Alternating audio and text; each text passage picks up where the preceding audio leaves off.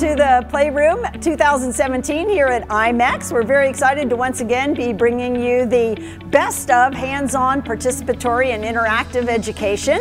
This year we focused on two things. One, the hands-on, of course, the playful piece, the get to experience and do it kind of piece. But we also focused on a little bit more about strategy and principles to be able to help you go back and actually sell it to your boss and actually get to incorporate something new, something fresh, something engaging, something playful. So sit back, relax, and enjoy the show.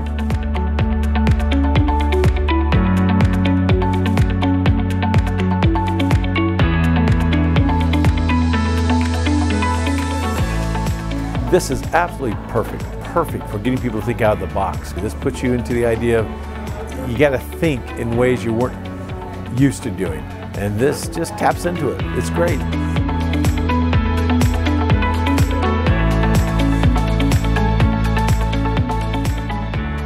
It will help me to improve a lot of our way to do things in the hotels that I represent. She makes me think that not everything has to be by the book or exactly the same. I'm on fire.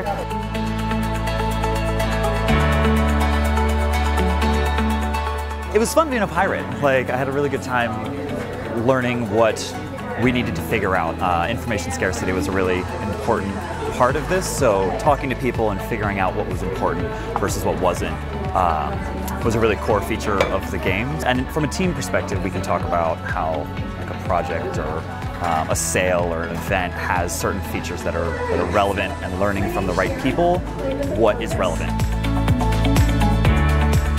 And I think it's definitely something I'll take back to my organization and use to make our meetings more engaging and to help people digest the information as they're learning it.